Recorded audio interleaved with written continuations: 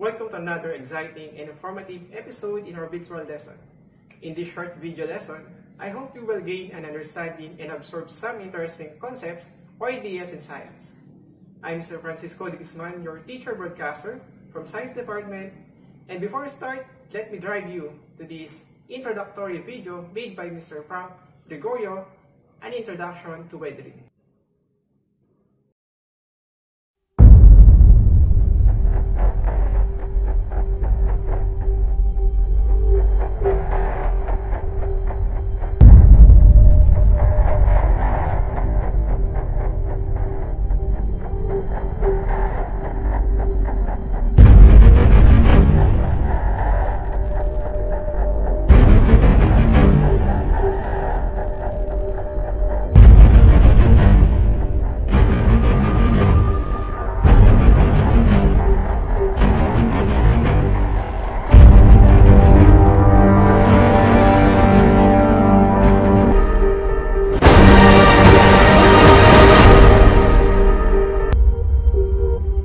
Okay, alam ko sa mikling video na yan ay marami na kayong natutunan at ngayon, sisimulan na natin ang ating lesson which is the exogenic process.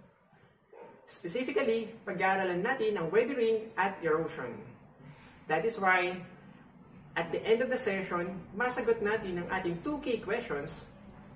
Number 1, what is weathering and erosion?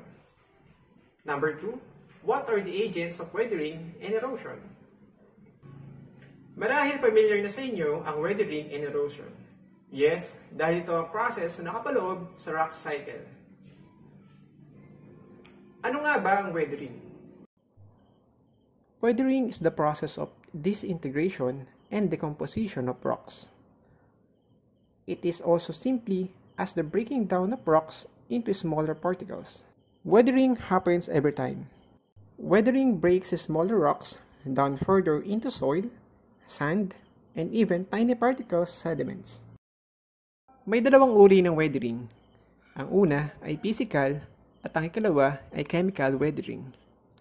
Speaking of which, kapag sinabi nating physical weathering or tinatawag din itong mechanical weathering, this is the breaking down of rocks without changing its composition. Ibig sabihin, ang isang malaking bato pwedeng magpira-piraso pero hindi kailangang mabago ang mineral composition nito. Pero kapag sinabi natin chemical weathering, nagpira-piraso ang bato, but the composition is also changed. So, there are changes in the composition of rocks due to chemical reaction. Kapag sinabi nating mechanical o physical weathering, maraming factors sa paligid or sa mundo ang nagkokos kung paano ito nangyayari. These factors are the pressure, temperature, frost wedging, abrasion, organic activities, human activities, and burrowing animals. First factor under mechanical weathering is pressure. Pressure is the propagation of fractures near the surface of solid rock due to expansion related to release of confining pressure when deeply buried rock is unroofed.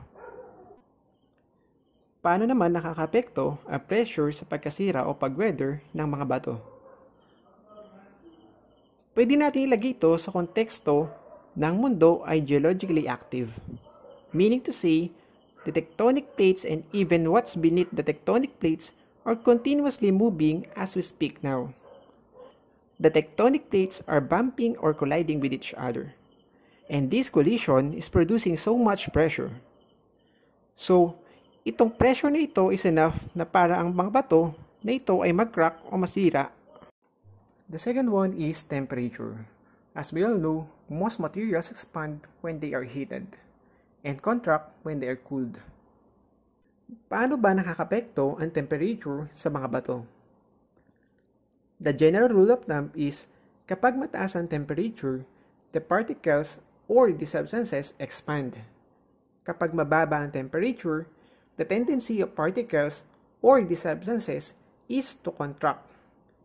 Since ang mga bato binubuo ng mga minerals at ang mga minerals ay binubuo ng mga molecules and atoms, pag masyadong mataas ang temperature, the particles expand, the substance expand.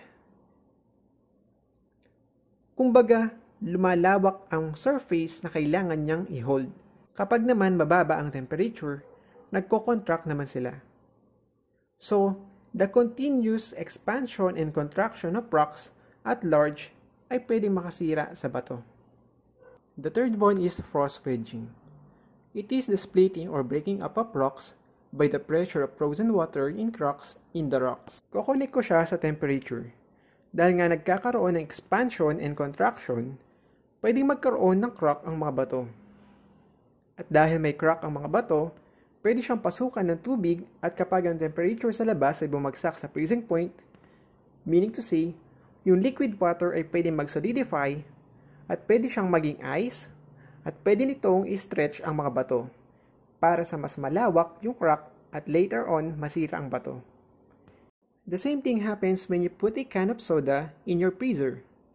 We all know that soda is mainly water.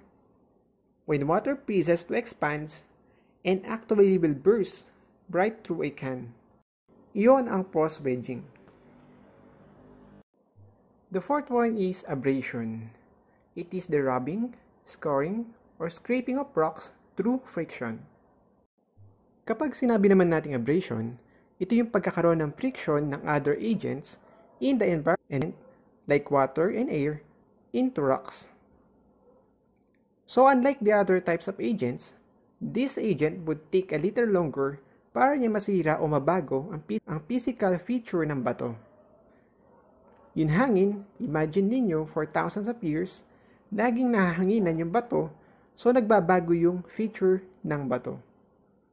Yung tubig, lagi niya natutuluan ng bato, pwede niya rin mabago yung physical features nito. The next one is organic activity. It happens when plants break up rocks with their growing roots or plant acids help dissolve rock. Let's say na may mga plants na tumutubo sa mga bato. And these plants having growing roots. So yung mga roots na ito, they tend to go into the rocks and then nasisira nito yung bato. Next one is human activities. Under this factor, human beings break and move rocks and sediments to build structures. Human activities is very obvious. A lot of human activities, from mining to quarrying, to the smallest activities that we do on the surface of the earth na pwedeng makasira o makapagpaliit sa piraso ng mga bato. Last one is burrowing animals. Animals that burrow underground, such as moles, gophers, or even ants, can also cause physical weathering by loosening and breaking apart of rocks. Animals also play a role in mechanical weathering. Yung mga mahilig mangalkal ng mga hayop tulad ng langgam ay maaaring makapagpabago sa physical feature ng bato. Those are the 7 factors under mechanical weathering: pressure, temperature, frost wedging, abrasion, organic activity, human activities, and last one we have the burrowing animals. Ngayong tapos na tayo sa physical weathering, magtungo naman tayo sa chemical weathering. Under chemical weathering, there are 3 processes. These are dissolution, hydrolysis, and oxidation. Dissolution happens when rocks or minerals are dissolved by water. Kapag sinabi nating dissolution, malaki ang involvement ng water sa chemical weathering. Hindi lang sa dissolution, but also to the other types of chemical weathering. So, what happens? That our rocks are formed from minerals and many minerals are soluble in water. Pag sinabi nating soluble, nalulusaw siya sa tubig. Kapag nagkaroon ng crack sa bato at pumasok ang tubig, yung water will react to some minerals and dissolve them the solution. Next one is hydrolysis. It is the breaking down of rocks by acidic water to produce clay and soluble salts. Sabi nga natin kanina, malaking factor ang water sa chemical weathering because in this type of weathering, water ulit ang may kinalaman sa pagbabago ng composition ng bato. Last one is oxidation. It is the breaking down of rocks by oxygen and water, often given iron-rich rocks a rusty-colored weathered surface. Minsan, nakakakita tayo ng mga bato na kinikalawang itsura. Mapula-pula ng kaunti o mabrown ng kaunti. That is because the water reacts with water-rich minerals in the rock. Pag nagkaroon ng reaction ang iron sa oxygen, nagkakaroon ito ng rust product dahil sa combination nito. Those are the three processes under chemical weathering: dissolution, hydrolysis, and oxidation. Ngayong tapos na tayo sa weathering, punta naman tayo sa erosion. Ano nga ba ang erosion?